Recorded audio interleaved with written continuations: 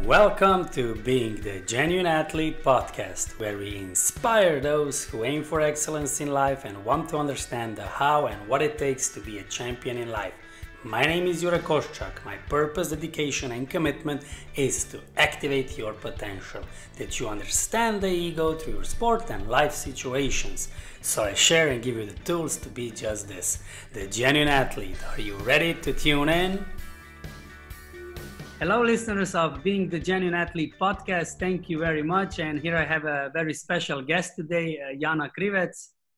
Hi, Jure. Thank you very much for responding on my invitation.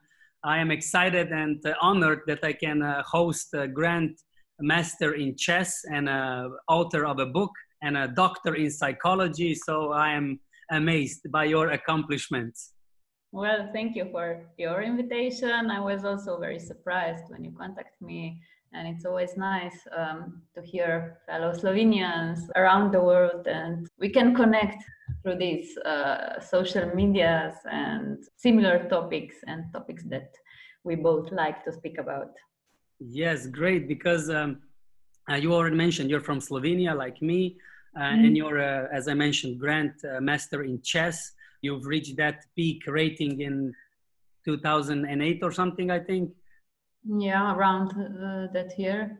Yeah, I have actually, during my whole life, I have these two careers. One is chess and one is psychology that I studied till PhD. And chess is also a big part of my life. I started to play chess when I was, I think, around 9. And yeah, I'm still doing it, not so often, but it's very difficult for me to stop completely to play chess because it's part of me and part of my identity. And I also like the game very much, and I don't see the reason why I should stop completely. So yeah, I've been in 11 chess Olympiads at 11 chess Olympiads. So it means only the period that I was going to Olympiads, it's 22 years. So, yeah. Wow.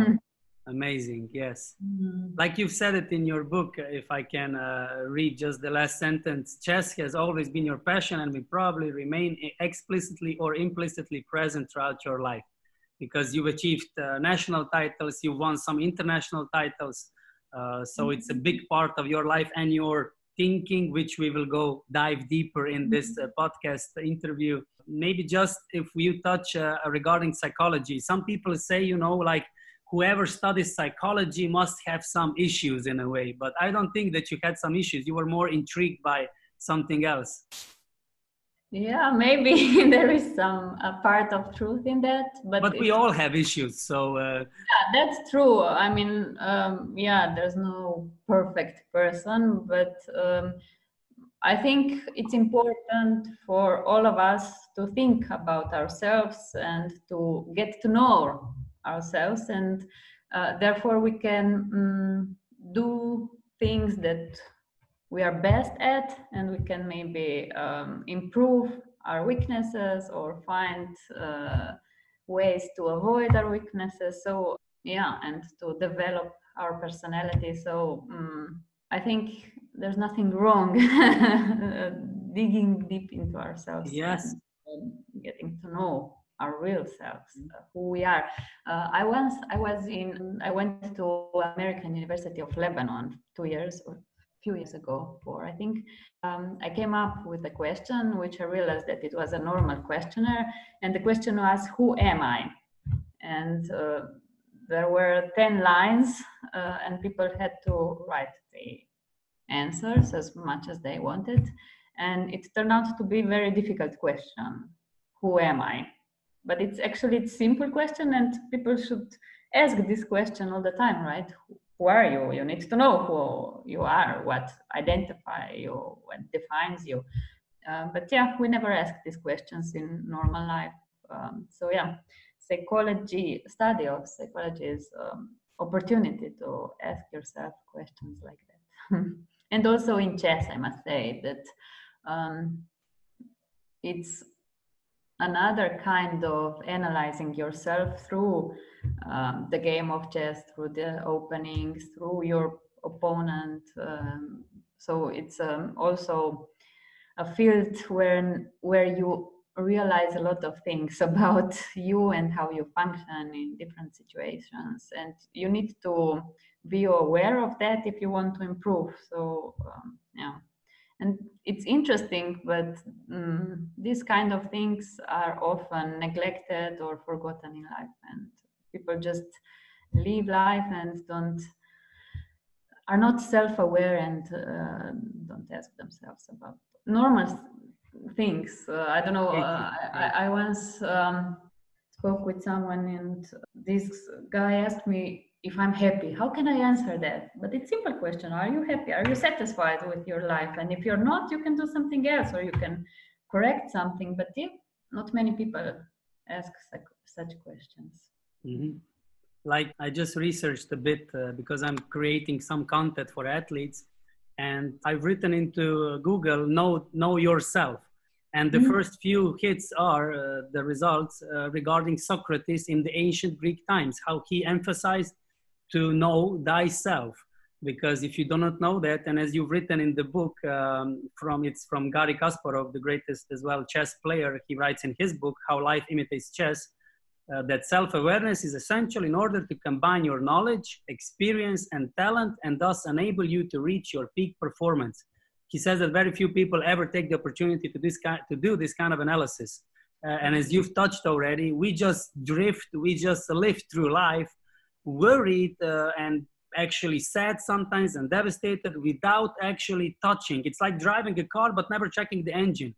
Just thinking that it will just go, it should go, it's a car. No, but you sometimes need to open the hood and check the stuff. I'm a man, but I don't know anything about the car, but I needed to, because life situations brought me that I was alone on the street, on the road, and I needed to check under the hood. So that's what we have in common. We look really a lot under the hood of our mentality, character, basics, and psychology. For me, is most important how to apply then this, because knowledge, it can be just philosophy and it can, be in air. It needs to be applied. How did you come across in your life that you learned something in chess and you were already more of a digger, like going deep in your mind, and then you also studied this, and then how did you apply all these different things from practice, chess, life and knowledge and education, studies? How did it all come together?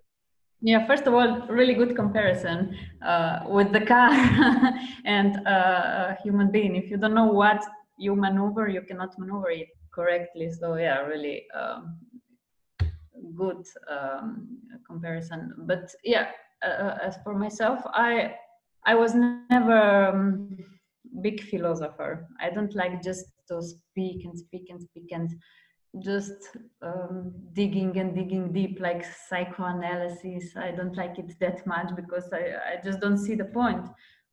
For me, the point is that you see the differences in functioning in your life, in satisfaction. It has to be, some feedback, some positive feedback, and this is also something that gives you motivation, that gives you kind of reward, and you cannot just do the process infinitely. Some people also do that, just learning and digging and adding the information.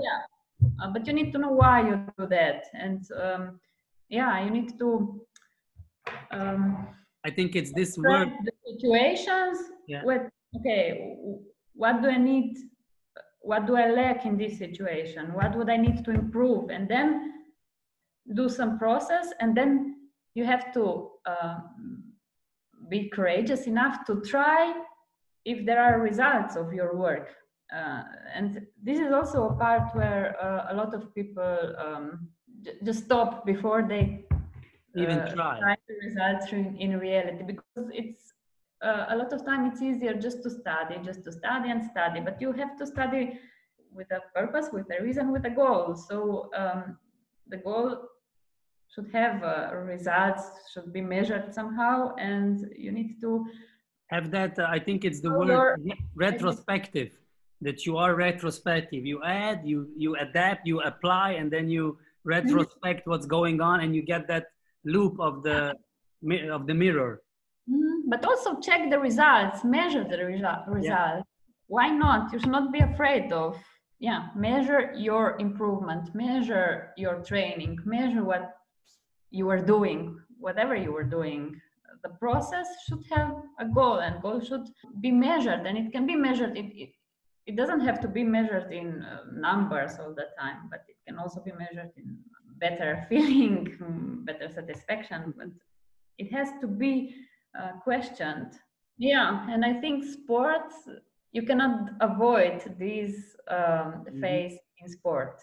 That's why I really think activities like sport forces you somehow to do all this process, but to have a kind of structure and to test your training at some point. You cannot avoid that. You cannot resist that.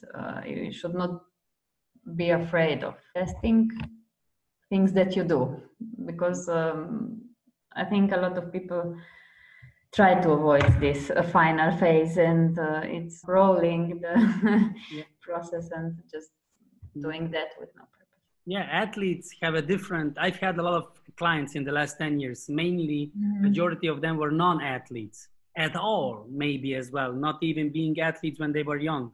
And it's a big difference with athletes, how they process, how they accept and process and apply immediately. And it's a different kind of this comparison and competing, competition, testing, probing, experiencing, researching immediately, because every week you have a game, every week you have a match. You cannot run away from it. That's true. And it's very important because you start to look at the, let's say, failure. It's not the end of the world if you, I don't know, lose a game. Consequently, you're not afraid to try again and again. Majority of people, if they fail, then their self-esteem goes low, and it's really catastrophic and a disaster in their life, and they're not worth as a person more. And this is really unhealthy. This drama, yeah, because you will get more and more passive, and you will not be active. You will not try things. You're not. Everything will be a threat for you. Oh, what if I fail? But the failure in sport you cannot avoid, and it's a part of the process that you become good.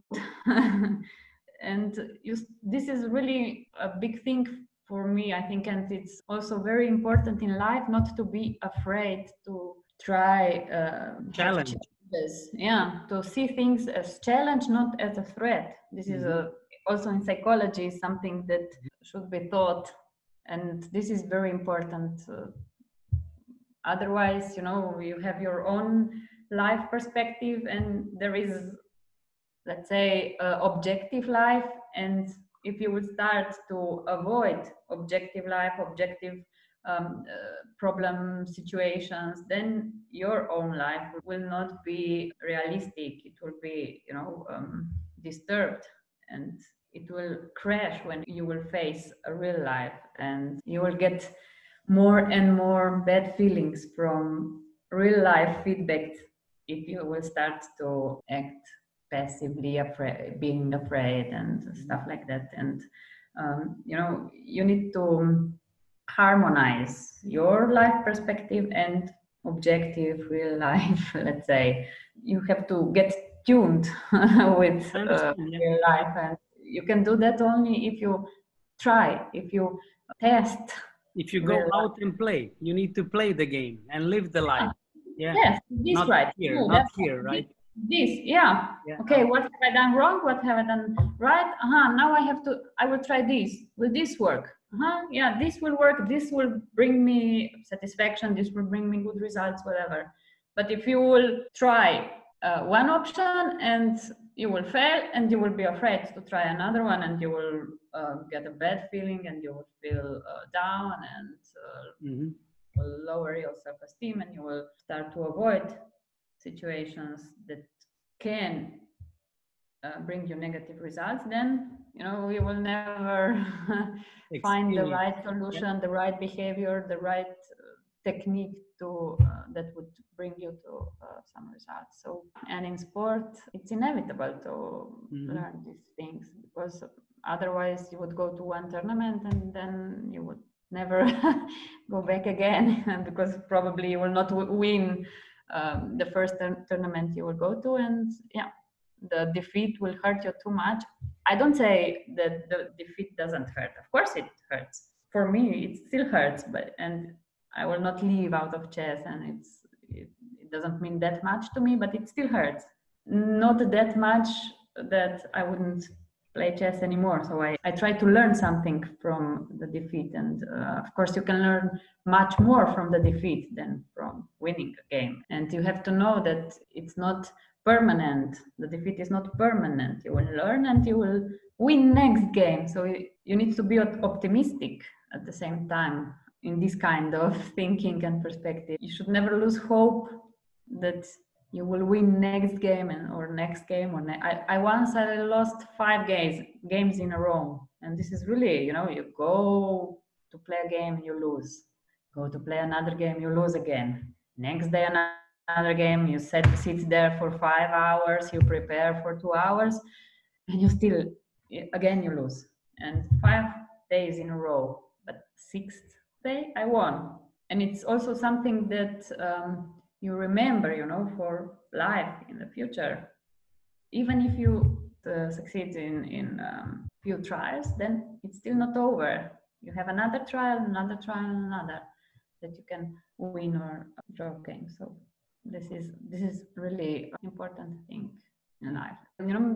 These things are very useful to transfer from one activity to another, but you need to realize, and transfer, not just stuck it in sport, but and also I think some people should are more aware that, for example, sportsmen have these kind of generic skills, but some, for example, employers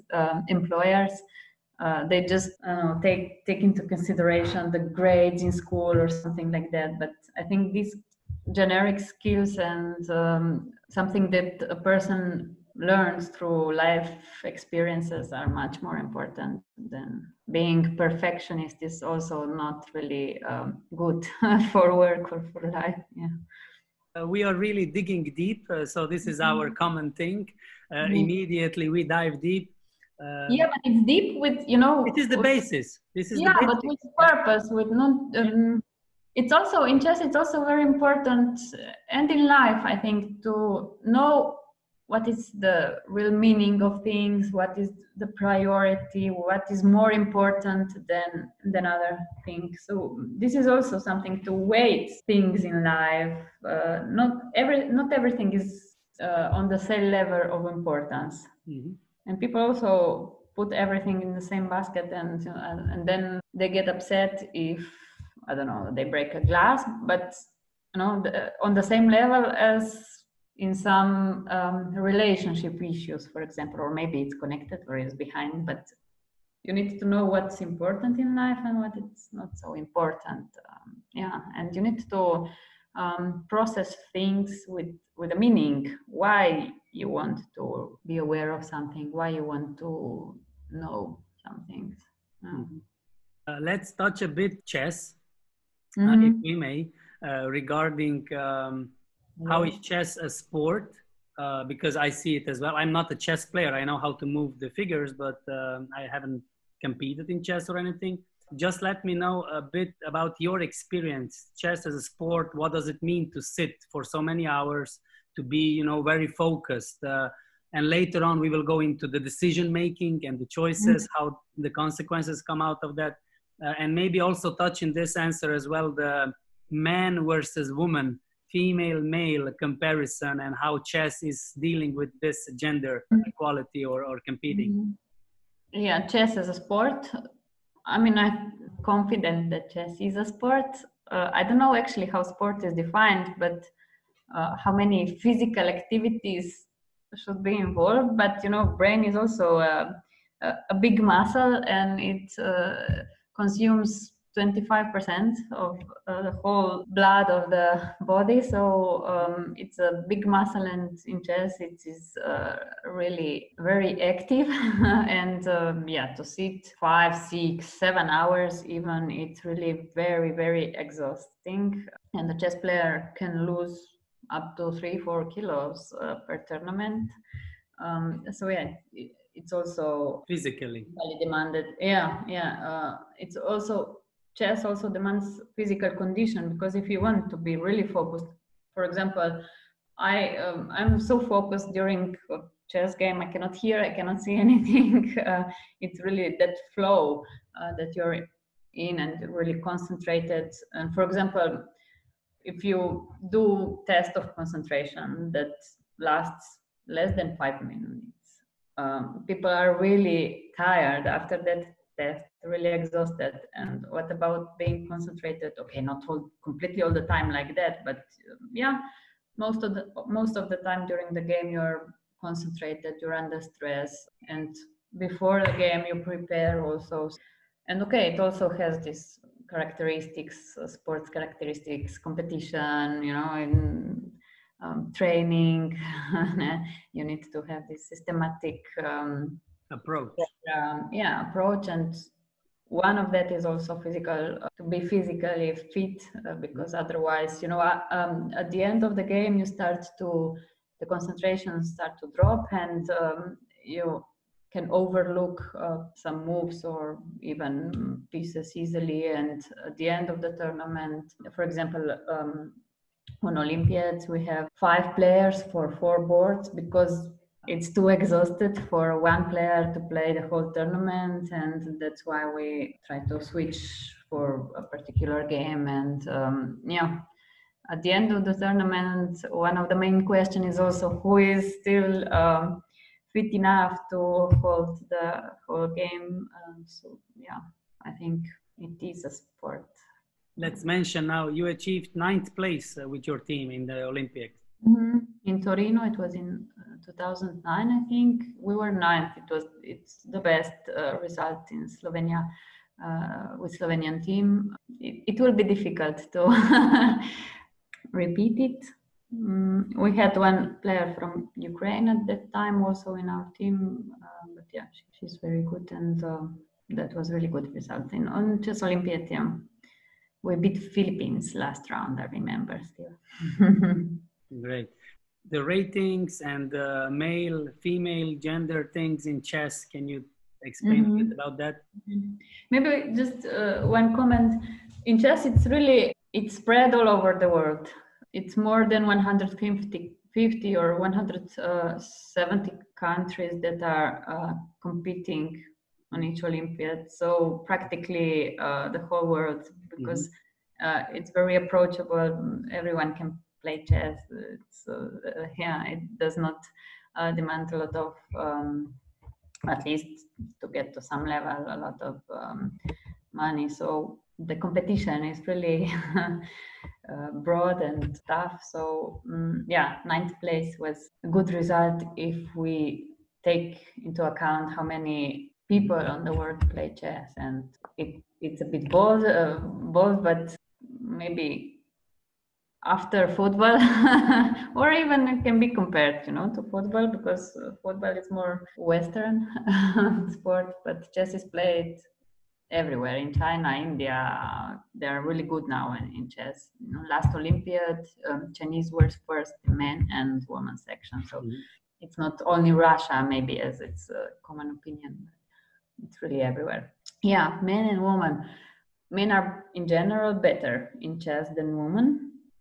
So if you want to achieve the title of, for example, man grandmaster, you need to have higher elo and higher, more points at the tournament than for women grandmaster. But women can play on official men tournaments and not vice versa. Yeah, if you ask me why, I have my theory, and I think it's very complex answer. One is, I think we can look at it from evolutionary point of view. Women had to take care of many things, and so concentration is very spread, and we can focus on many things, but on lower level. But men, they were hunters, and they had to chase that animal, and they developed really narrow focus. I think if you want to be top in a particular activity, this narrow focus and deep focus is more appropriate to achieve really top level in one particular activities. But women are capable of doing many things at the same time, which is, I think, underrated in our world. Yeah, then it's this aggression, testosterone aspect, which is also good in things that that competition is involved. This is also something that favors men. And then is this social aspect, because women, they become mothers and they have other priorities in their lives, and they don't dedicate so much time to training. Even before men, they are more somehow motivated and they can train much more than than women. I think we are different. So for top level and also in chess, this analytical thinking, which is quite important, is more adjusted to main kind of thinking. Yeah, women think more holistic, and with more this verbal intelligence is more developed with women, and this is something, yeah, that can result in men being better than women in chess. So it's, I think, complex, but there are cases, of course, where women also achieved very high results. I don't know, Judith Polgar was among 10 best men at a particular moment. So it's not that women cannot achieve very high result, and there are a lot of women who achieved title of men grandmaster. So it's not impossible, but it's more difficult, I think. So Great answer. Just a quick question, if you can add here. mm-hmm. How is the style of play when a lady meets men regarding this, as you mentioned, holistic, intuitive approach, and Mm-hmm. men more analytical? There are certain, I think, certain openings and like by the book that you play chess, but can you see the differences in the style of play? Yeah, people joke in chess that you play like a woman, so that you don't have the red line through the whole game. So you play a bit here, a bit there, a bit so more spread all over the chessboard. And I don't know if you can really divide the type of play on woman and men's type, but it's just a good or bad chess. If a man loses to a woman, this can be a big, how to say, punch to his ego. So a lot of men take the defeat from women very difficult. And yeah, they search for many excuses. And they say, she distracted me with a dress or something, but yeah. I can assure you that they are not a gentleman during the game, and they don't leave something. They're really fighting, no matter if there is a man or woman across the board. So normal thing, and of course it's right. But men have difficulties to be defeated by a woman. Great. That's another topic. That's for another 2 hours that we can talk about gender equalities, inequalities, differences. That's normal in life, to not mention any sport. Okay. Can we now touch a bit your doctoral thesis and connecting the dots before we move into the book that you've written, and talk about it a bit. So regarding your doctoral thesis and how chess is actually representing life choices, how you can copy certain moves from chess and understanding and cognitive abilities, and how is not managing your emotions really affecting your results in life, not just in chess. But you can see these choices because we make choices daily. We make choices like, I think it's around 1,000 choices per day or something regarding when you drink, how you brush your teeth, when you brush your teeth, when you go out, what you do. It's a lot of choices that are, of course, automatic, but there are a lot of choices that we can change, but it's difficult. So how is this with connection with your thesis, if you can combine? Yeah, well, my thesis was not really about choices and emotions. This is maybe another topic, and but my thesis was more some years ago, so it's easy to forget the details. But the main point I combined again chess and psychology, and I used chess as a research domain because it is often used in cognitive psychology. Chess as a research domain because it has its rules. It's still very complex, but at the same time it's limited, and it has this Elo rating to find the strength of the player, the expertise, the level of expertise. So it's really a good domain for researchers studies in cognitive psychology. So I was studying how people process information of procedural type. I was showing chess players and non-chess players and weaker chess players and stronger chess players the chess variants, and they had to repeat it, and some variants were not by chess rules. And so I tried to understand how we process this information and how we combine particular informations into chunks, so group of informations that are more connected with each other than with other informations, and it enable. So yeah, I tried to discover the mechanisms behind our processing. So how big these chunks are, how many of them are recalled simultaneously to our short-term memory, and how they depend on the contextual information. So we adjusted some chess programs so that we extracted these attributes that could relate to different contextual information, and then we tried to establish how these influence to information processing, so success time and the size and number of chunks. So yeah. What was the result, or if you can describe it in a short version? Yeah, it's not so easy to describe it in one or two sentences. No, not maybe 10. Yeah. Take your time, no problem. For example, one conclusion was that experts do not have different knowledge by the context, but just combine different pieces together. So they have bigger pieces, and then they can recall more pieces at a time than novices. So maybe I will not go to the particular numbers because and it also, these numbers depend on the order of the recall. If you have to recall the information in the exact order, the amount of chunks or the information, then they drop.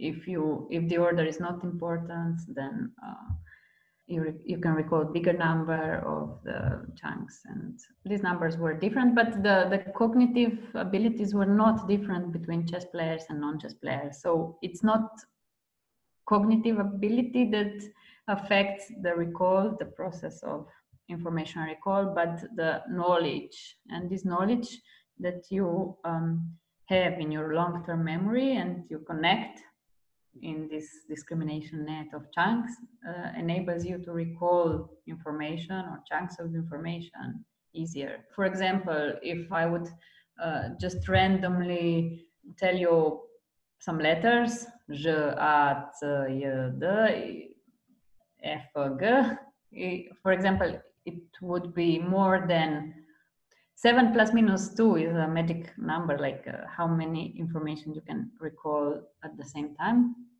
And if I would list 9 or more letters, you would have problems to recall exact letters. But if I would, for example, tell you 3 words, 3 long words, you could recall more letters because you chunked the letters into words that are familiar to you, and these words, this word, one word serves as one information unit to you. So we do the same in chess or wherever, and we are like zipping information into chunks, and then we can recall it easier. And 7 if the sort order is not important, and 4 if the sort order is important, we can recall, for example. But large and this large in chunks, up to I don't know how many units, but it can be a lot of information in one chunk. Let me rephrase the question earlier that I tried to connect you to your thesis. So I, as a tennis player, table tennis player, and now more tennis recreationally, but earlier in a professional table tennis career, if I trained my techniques, tactics, physical condition, as well emotional, coping with emotions and pressure and everything, in certain games that were, of course, more competitive or more, responsible results required or something and behavior. If I didn't have my emotions under managed, so if my emotions were running the game, it didn't matter how much chunks I had already figured out, how much I had automated. I could have recalled all the chunks, but I couldn't perform. And I think that I'm not sure now, you can confirm or not confirm this. In chess, you sit, so you don't need so much movement. But anyway, you still need to move your figures and understand all the consequences. And you have the whole board in front of you. I'm not trying to draw a comparison now between sports and chess, but how can in chess, if you saw this, maybe with yourself, your style of play or other players, how did they cope with emotions, and how did emotions sometimes drive the game? Does it happen a lot? Of course, on a lower level, yes. On a higher level, how is it on a higher level that these emotions are managed? Yeah, I mean, a lot is going on in a person during a chess game. A lot of emotions, definitely.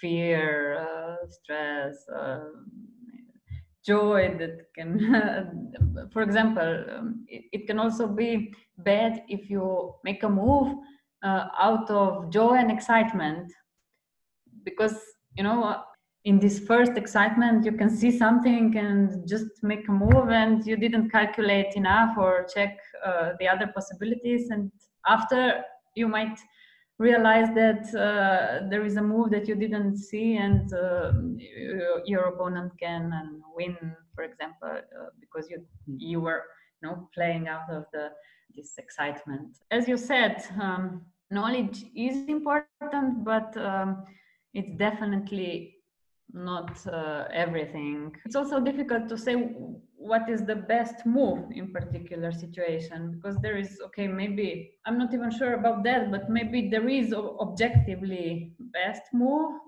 but there can also be practically best move, a move that does not suit to the style of play of your opponent and is practically better, actually, but maybe objectively it's not really the best. But in the particular game, for example, Tal was a world champion, and he was very aggressive player. He played moves that were very risky, but obviously he had a good and stable inner psychological state, because to play risky, of course, being in a risky situation that you're not aware who's better, who's worse, sacrificing pieces is stressful for everyone, and it's easier to play some peaceful moves. He played risky moves with he calculated in his decision making the psychological aspect of the move or his opponent, that it will be unpleasant for his opponent, and if someone attacks you, it's even more unpleasant if you have to defend than if you attack someone. So and if you need to calculate a lot of options in that situation, and you are afraid and you are feeling under attack, it's a very big possibility that you will miss something, that you will miscalculate something. A lot of people, for example, have problems with defense, because you just start to see some white mice, some ghosts, something that might even not exist, but you are,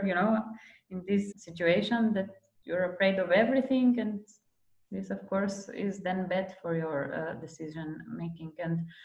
And yes, in chess, it's stressful, because in each move you need to make a decision, and you never know actually which move is the best. Learn how to cope with that emotions, and you need to learn how to cope with the stressful situations, because, and yeah, as I said, you cannot just leave the decision to the situation. You need to make it your own decision.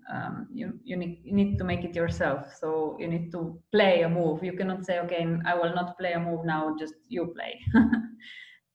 Okay, this would be bad for you, but still, sometimes you don't know what to do, and you would rather say, can you just you play, I will just leave this move out. But you cannot do that. You need to make a move all the time, again and again, more than 40 moves per game. It's also very interesting because sometimes you cope with, for example, your way of thinking and time pressure. I have a lot of problems with managing time, because I like to think. I would think and over again, and yeah, I have kind of problems with decision making, but then I become angry on myself why I don't, you know, think systematically, go through one line and then another, and then make a decision. That, you know, this is not good. If you just jump from one line to another and time just goes by, you have limited time, and so you also have these inner conversations all the time. You have to train this and go over. And you also, for example, have situations when you can take, for example, a pawn, but somehow you have feeling that it's not really good to take it. And then you don't know whether you should trust your intuition or you should trust your calculation. Most of the time, it shows that intuition is more correct than calculation. And if you know that something stinks, you should not go there, even if you calculate that, okay, seems like nothing is wrong. But intuition is more powerful because it is built on a large database of previous experiences. You cannot consciously define why it's not good, but if your gut tells you that it's not good, it's almost always right. So yeah, so a lot of processes during the chess game. If you're in time trouble, again, it's a special situation. For example, some people, you have also different tactics, you know. For example, you're worse, much worse, and if you wouldn't, and your opponent has a lot of time spare, so low chances to save the game. And then some people go in time trouble on purpose, so that, you know, they start to play quickly, and when the opponent sees this, he starts to repeat. If you play blitz on low time, then it's a bigger chance for each of you to overlook something, so your chances to save the game increase. So you have these different strategic plans that are not always based on some knowledge, for example, or clear chess moves, but they include many other aspects that could also relate to psychological aspects.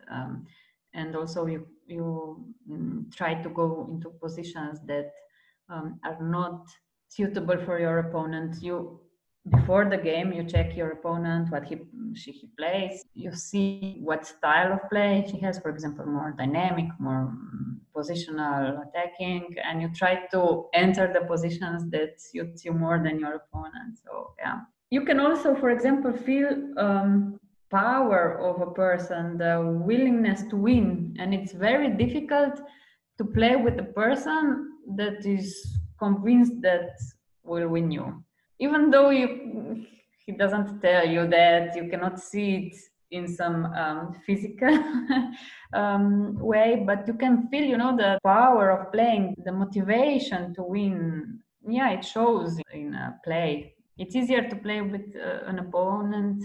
In chess, we have draw. Some people are really satisfied with draw, and you can feel it. And it's much easier to play like that if you know that, okay, anytime I can maybe offer draw and he will accept. And for example, this world champion, Magnus Carlsen, he's a current world champion. He's incredible. He squeezes every position, you know, against top grandmasters.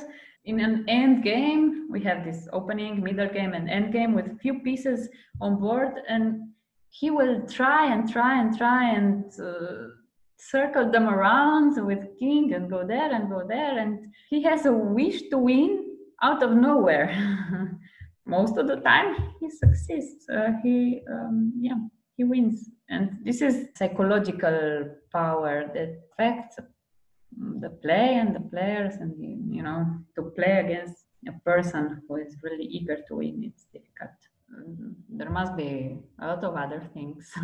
So you mentioned a lot, and someone who might just listen now or in the middle of this conversation, they might don't know that we are talking about chess, that you come out of chess, because you touch so many things that are basics for other sports and as well life, like focus and this unconventional, how our mind, our ego in a way wants everything neat and conventional, and we don't want to adapt because we are lost, we feel lost, and that's those feelings. Maybe we can touch now your book that's improve your life by playing a game, learn how to turn your life activities into lifelong skills. Maybe you can mention in this way what is the content of the book. I know that it's goal setting as well. Maybe you mentioned something as well with intuition, some routines. I know you've covered a lot already in this conversation, but maybe I'm happy and honored that I'm talking to an author of a book, so that's like really amazing. Once again, it's not out, so it will be published soon, so but it's written, it's there, you feel it.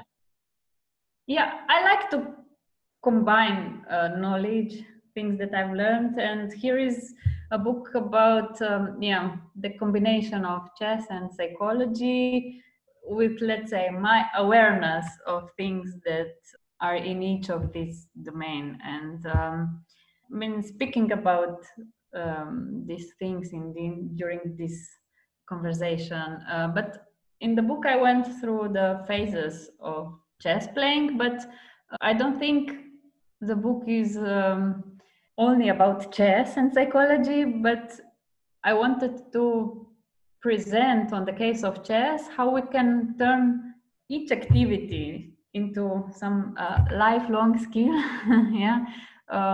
If we know what we are doing and why we are doing. So I went through these different phases of chess career, let's say, not just chess playing, during training, how we should set goals in whatever we are doing, how we motivate ourselves. If I would show you some chess book, you would say, okay, who would learn this? Never, you can never learn this, but with the right approach, with the right motivation, and everything is not just possible, but it can become interesting, and you have to do things with some passion, with some motivation to learn something. Otherwise, it's useless. We all do things in life just for doing it, but it's not the right way. Then I spoke also about this self-examination, how it's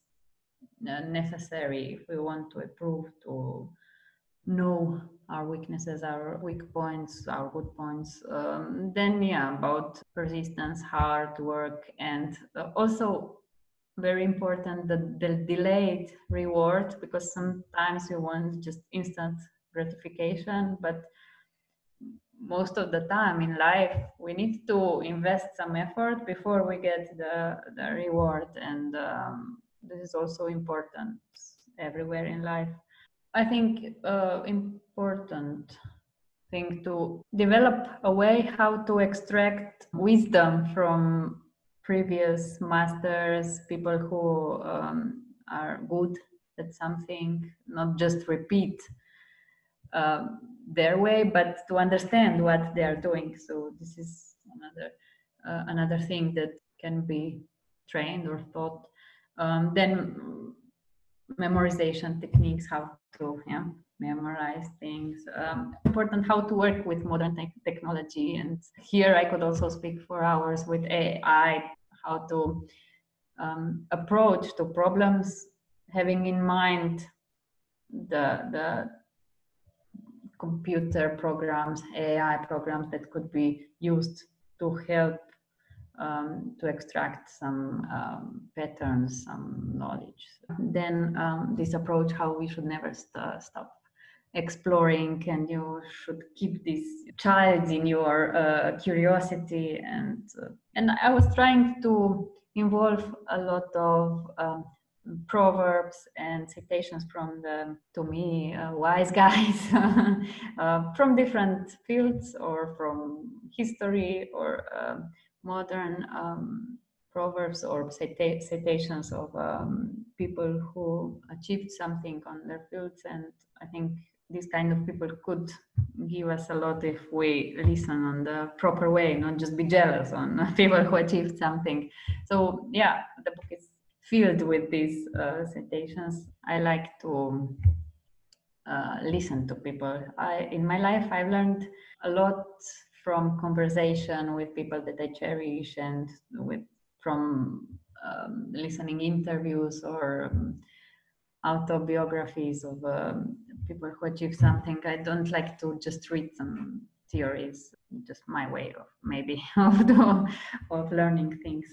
And then I went to the phase of playing a tournament. When you go to a chess tournament, what skills you need there and what is necessary to learn. So we have this book of preparation, how to prepare, how to adjust your playing style to your opponent, so nothing is fixed. And then during just the chess game, one of the first things that we've learned, that you always need to have a plan. You know, everything is better.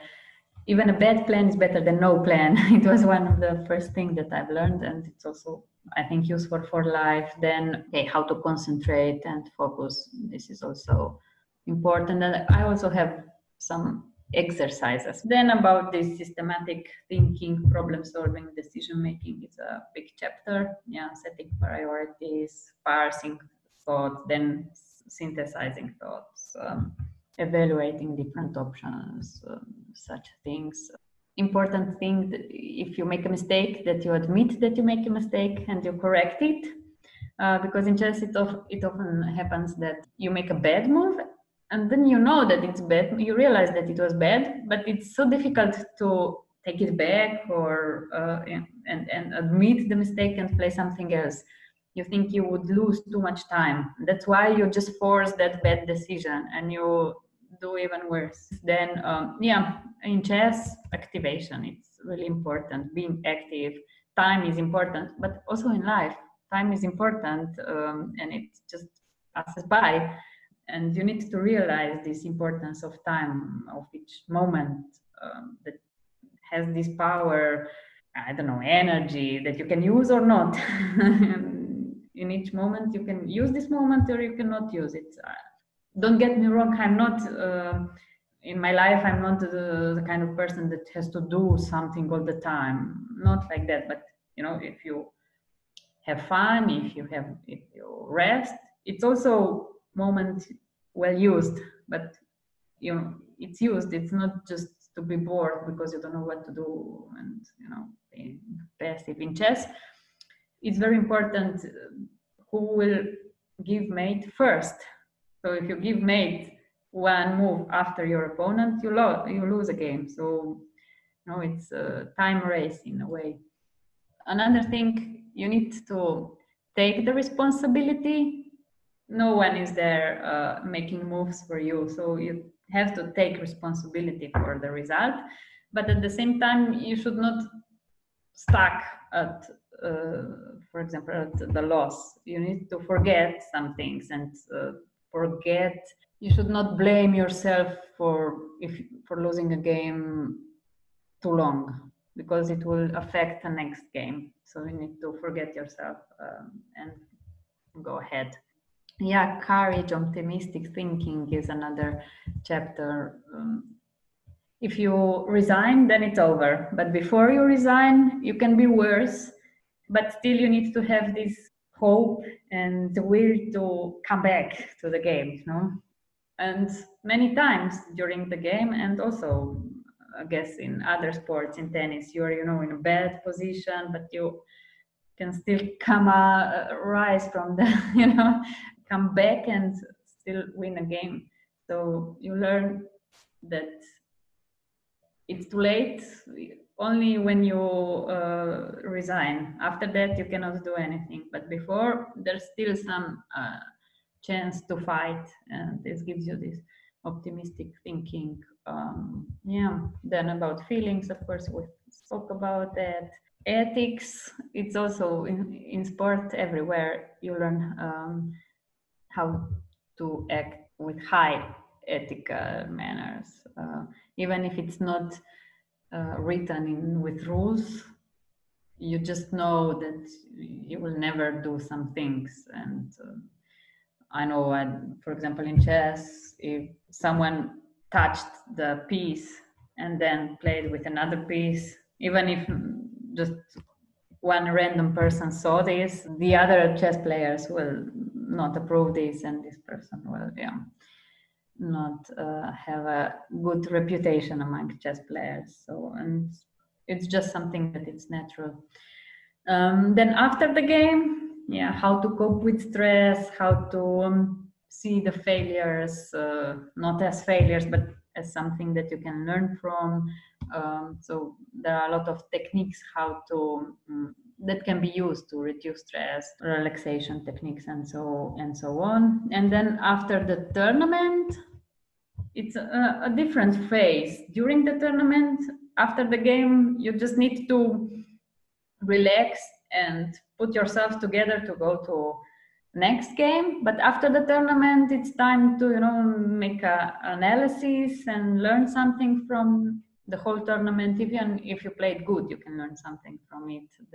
We should not forget that. Yeah, always you need to have this preparedness or will to change, to grow, and you need to be able to hear some critics, to hear some maybe at that time not nice things from people that you don't want to hear, but you need to incorporate it in a proper manner to develop your game.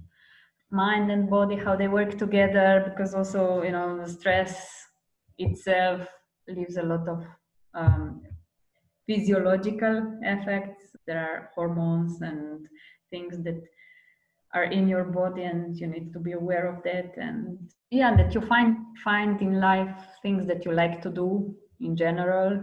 Ask yourself what is it that you like to do, or what kind of openings that you like to play. This kind of more abstract questions.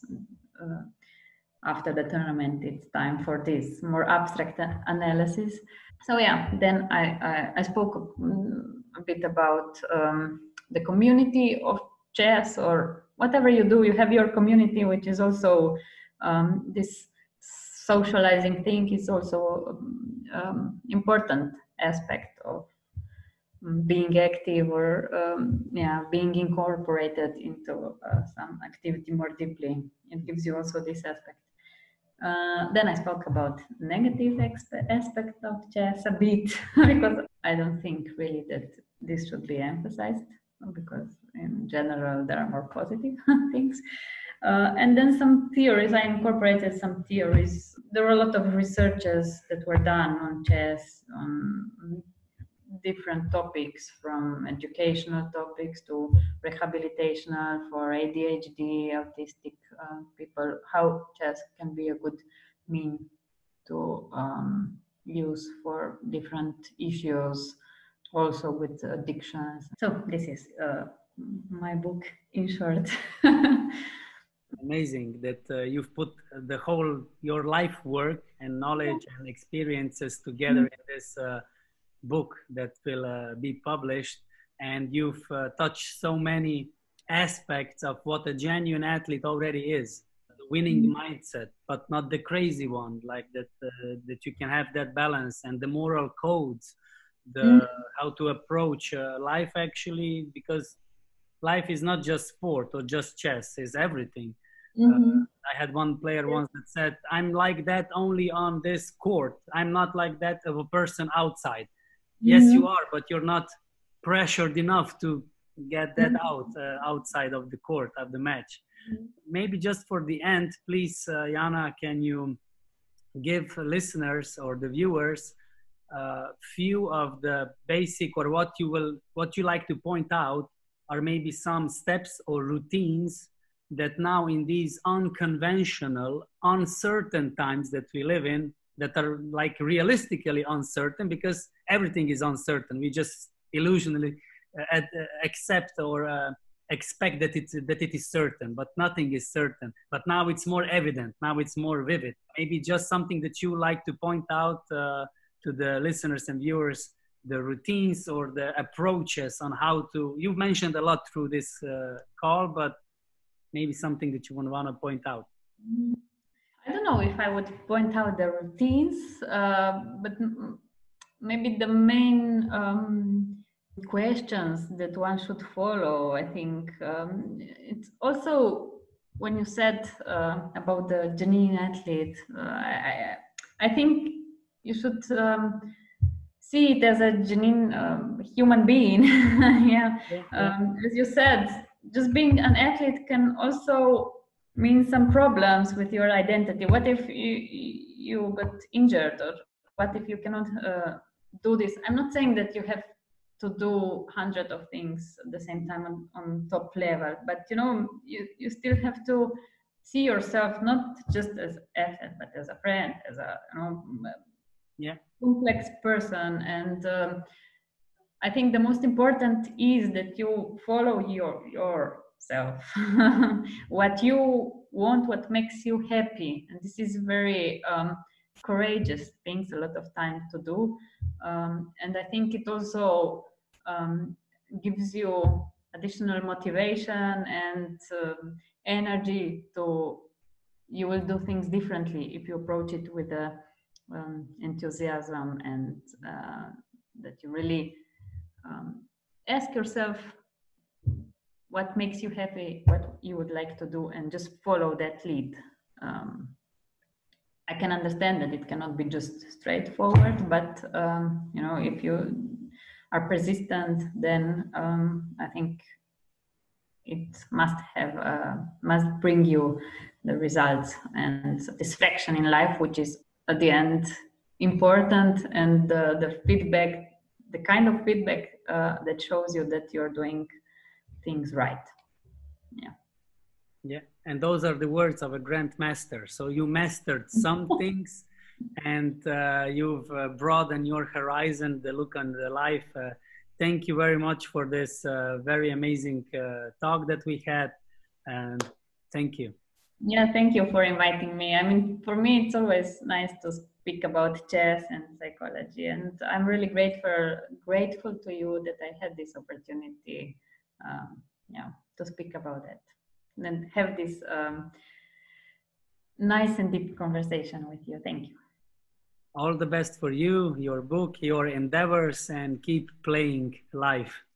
Yeah, thank you. Goodbye to Dominican Republic from Slovenia. Bye-bye.